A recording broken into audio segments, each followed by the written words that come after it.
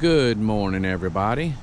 This is Donnie and Sandra, and we are coming to you from another Carolina thread trail.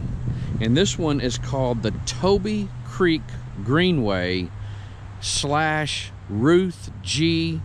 Shaw Trail segment. Kind of a long name, but this is a new one. And there's a kiosk right over here where Sandra is, and let's check that out. Okay, now we're parked here. This is where we're parked at. This is the Mallard Creek Greenway little parking area, and on East Mallard Creek Church Road.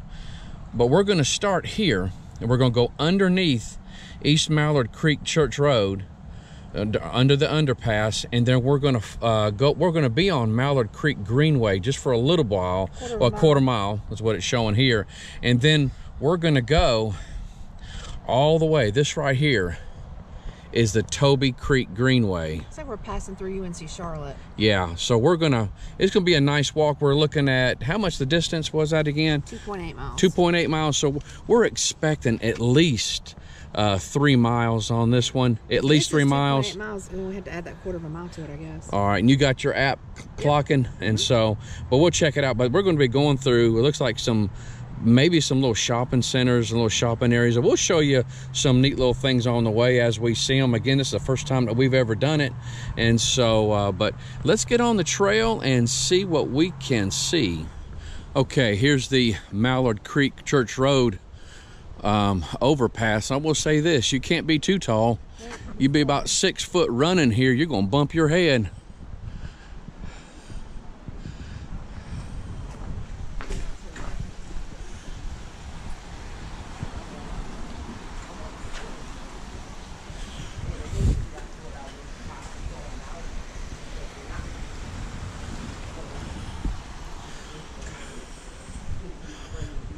Here we are, another thread trail emblem, and as always, if you see this, you know you are on the right trail.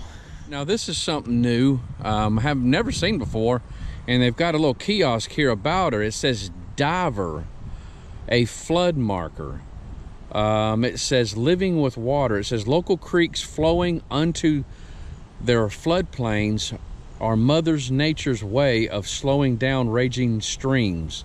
Flooding reduces creek damage, filters pollutants, recharges soil nutrients, and brings life to wetlands. Buildings, streets, and parking lots have been built in areas meant to store floodwater.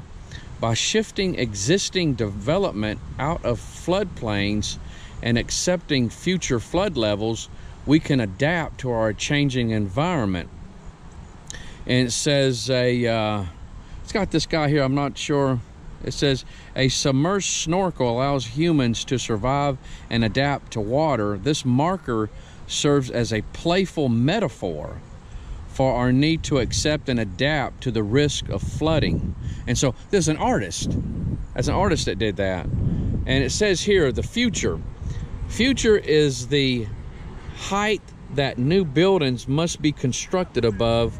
Mecklenburg County pioneered future floodplains in 2002 to account for changing environment so that new homes and business are reasonably safe from future flood damage.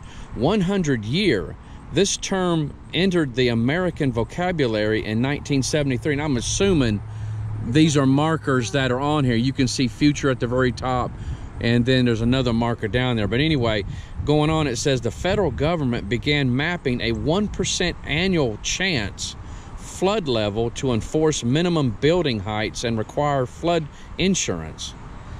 Flooding to this level has 26% chance of happening over the life of your 30-year mortgage. Month date. This is the date of the highest known record flood level. The first stream gauge in Mecklenburg County was established along Little Sugar Creek near Tyvola Road in 1924. Stream monitoring wasn't expanded until 1962, when 4 gauging stations were added. And so, at any rate, let's check this out. So there's future is here.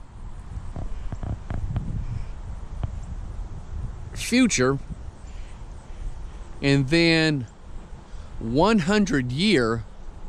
So I guess buildings have to be built. Well, they're saying their foundations have to be that high or something?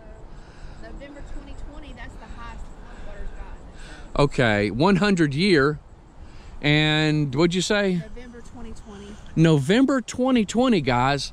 The water's got as high as that. Sandra, stand underneath that for give you. We need something for scale.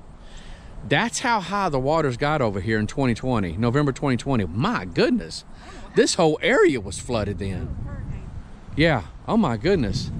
I mean, yeah, they're right near a creek, and so, but still, that's some high waters. Now, this is what you said was the light rail.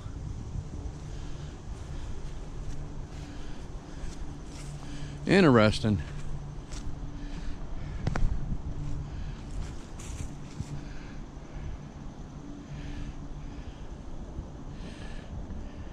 Okay, we're still somewhat on the beginning of the trail. This is where that junction is. You got Mallard Creek Greenway, and then here's Toby Creek Greenway, and then we saw that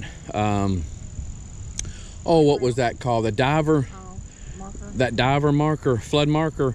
We saw that in this area here, and but they have we've been seeing signs here and there about the ROTC training grounds, and so well, this is where we're at here, and but they got a large portion of this area is the ROTC training grounds. Now right here is the light rail, right? Isn't it the light rail? You can see, Sandra, for scale, and we're going to walk right up underneath this thing. Here's the trail here.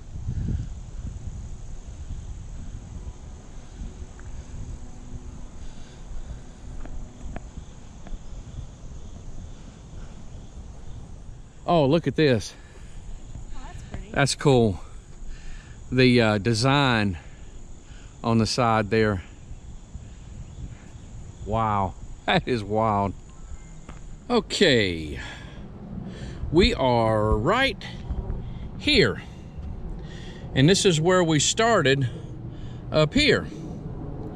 And so, and UNC Charlotte campus is right over here, is in this area all out through there. I'm not sure what this is, but we're headed down this way, and we're doing pretty good. And so we're almost halfway. And again, there's another trail system going this way, but this right here is the Carolina Thread Trail. And so they made this trail right here the Carolina Thread Trail, and so, but it is called the Toby Creek Greenway. And so they what? Also the Ruth Shaw. The Ruth Shaw. Okay, that must be her there then. Mm-hmm. And so the let me just see what it says here. Ruth G. Shaw has blazed many trails in Mecklenburg County and surrounding region. She was founding board chair of the Carolina Thread Trail. Wow. Chair for UNC Charlotte's Board of Trustees and for the UNCC Foundation Board. She served as president of Central Piedmont Community College and as president and CEO of Duke Power Company. A respected civic and business leader, she has made her mark in higher education, environment, energy, and economic development. This trail honors Dr. Shaw's many contributions, particularly her service to UNC Charlotte and the Carolina Thread Trail. So, even I learned something there. Somebody put some time into these bricks. My goodness. Each one of them's got something on it. Well, there's like here and there. And it says, now, of course, you're looking at a guy that, or this is a guy that's saying he's not a sports person, but it says this is Niner Nation, and so must be the name of the team. What it says right here, 49ers, and so I'm not sure what this is here. The what?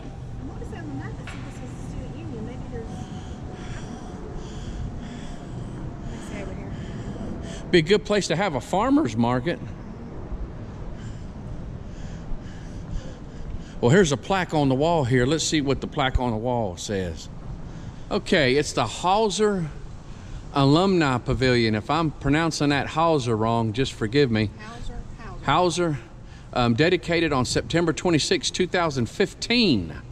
Let's see, the Hauser Alumni Pavilion commemorates the outstanding commitment of David and Nancy Hauser, both class of 1977, to support the students, faculty, and athletic programs of UNC Charlotte. And so it's got some more information about them. And so, but there you go. And so, but yeah, look at those speakers. So it's like a little get-together area.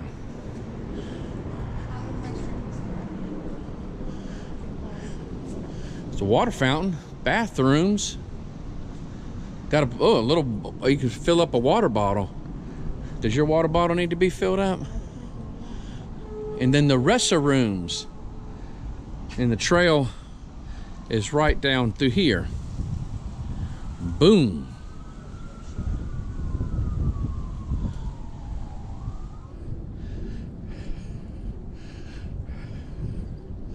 That's a nice place to take a break. Nice shaded area.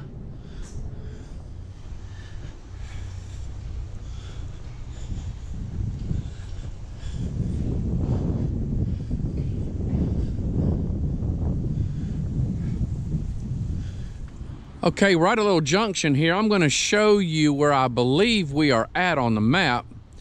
I think this right here is just, they just giving you two ways of, the trail kind of splits off. It goes up here, so that's the way Sandra went. And then it comes this way where I'm at. So I'm going to go in the tunnels, because that's the way I roll.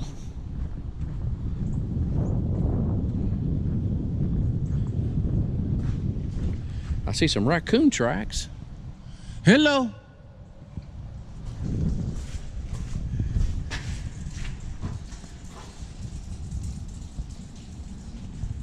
Here's a sign that says, "You are made of sawdust." And so I got me a cyclist coming through here, and looks like they got stars.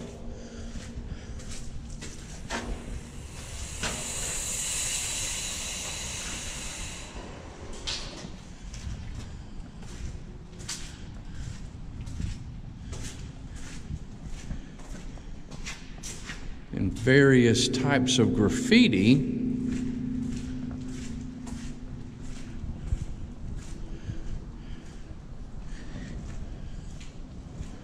Okay, I think that's what it is.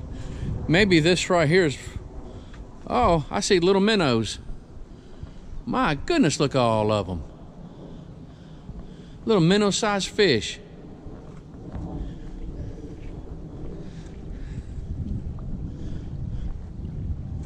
Yeah, that's all it is. I guess where I was at, you saw the cyclists go by. I think that's what it is. Maybe for people with bicycles, that just runs in. That way they don't have to stop.